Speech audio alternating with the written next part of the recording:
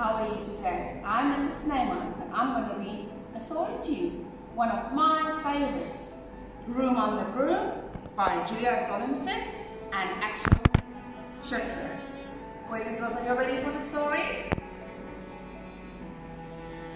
The witch had a cat and a very tall hat and long ginger hair, which she wore in a plait. How the cat purred and how the witch grinned as they sat on their broomstick and flew through the wind. But how the witch wailed and how the cat spat when the wind blew so wildly it blew off the hat. Down, cried the witch, and they flew to the ground. They searched for the hat, but no hat could be found.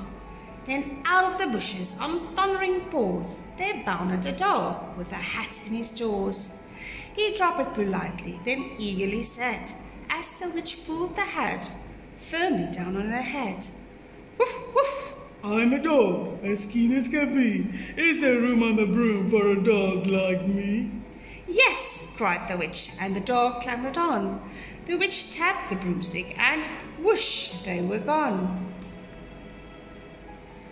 Over the fields and the forest they flew. The dog wagged his tail, and the stormy wind blew. The witch laughed aloud and held onto her hat, but away blew the bow from her long ginger plait. "Down!" cried the witch, and they flew to the ground. They searched for the bow, but no bow could be found. Then out from a tree, with an ear-splitting squeak, there flapped a green bird with a bow in her beak.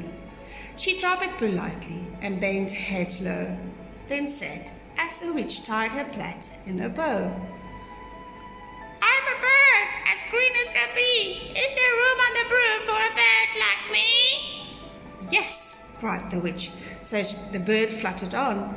The witch tapped the broomstick, and whoosh, they were gone. Over the reeds and the rivers they flew. The bird shrieked with glee, and the stormy wind blew. They shot through the sky to the back of beyond. The witch clutched her bow, but let go of her wand. "Down!" cried the witch, and they flew to the ground. They searched for the wand, but no wand could be found. Then all of a sudden, from out of a pond, leaped a dripping wet frog with a dripping wet wand. He dropped it politely, then said with a croak, as the witch dried the wand on the fold of her cloak, "I'm a frog, as clean as can be. Is there room on the broom for a frog like me, Rabbit?" "Yes," said the witch, so the frog bounded on. The witch tapped the broomstick, and whoosh, they were gone. Over the moors and the mountains they flew. The frog jumped from joy, and the broom snapped in two. Down fell the cat and the dog and the frog. Down they went, tumbling into a bog.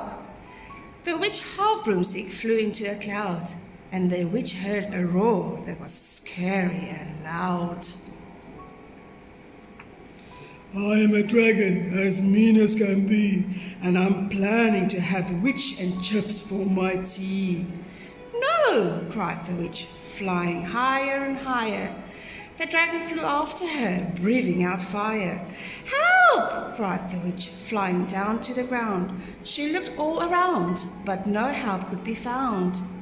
The dragon drew nearer and, licking his lips, said, "Maybe this once I'll have witch without chips." But just as he planned to begin on his feast, from a ditch rose a horrible beast. It was tall, dark, and sticky, and feathered and furred. It had 4 frightful heads. It had wings like a bird, and a terrible voice when it started to speak. Was a howl and a growl and a croak and a shriek. It dripped and it squelched as it strode from the ditch, and it said to the dragon, "Buzz off!